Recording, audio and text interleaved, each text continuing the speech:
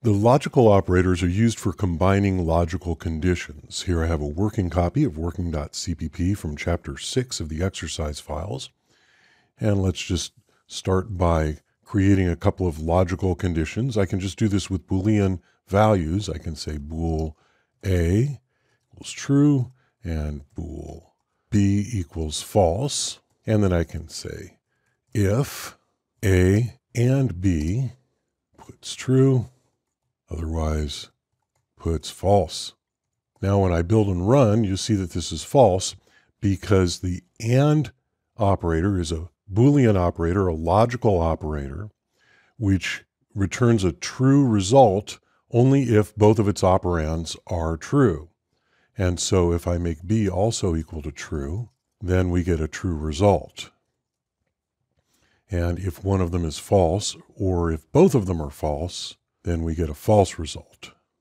So there are just a few Boolean logical operators. Another one is OR. This will be true if either of these conditions are true. And there's also NOT, which will negate an entire logical expression. And so NOT is the exclamation point like that.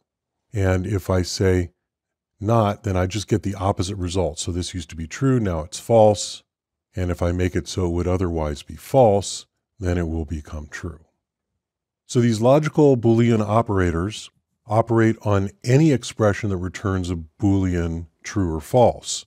Boolean true is any value that is not 0, and Boolean false is always 0, or rather, any value that is equal to 0 is Boolean false. And so I can do this. I can say, just get rid of these for now, and I can say 0 or 1, and I get true.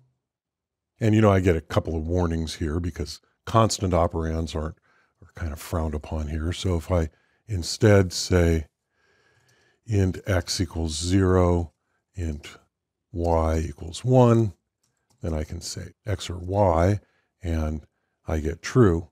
I can also use this to combine relational expressions. So if x is greater than y or y is greater than x, then we'll get a true. So you can see where this is going. These logical operators are simple, they're straightforward, they operate on logical conditions, and they may be used for logically combining conditions or logical values.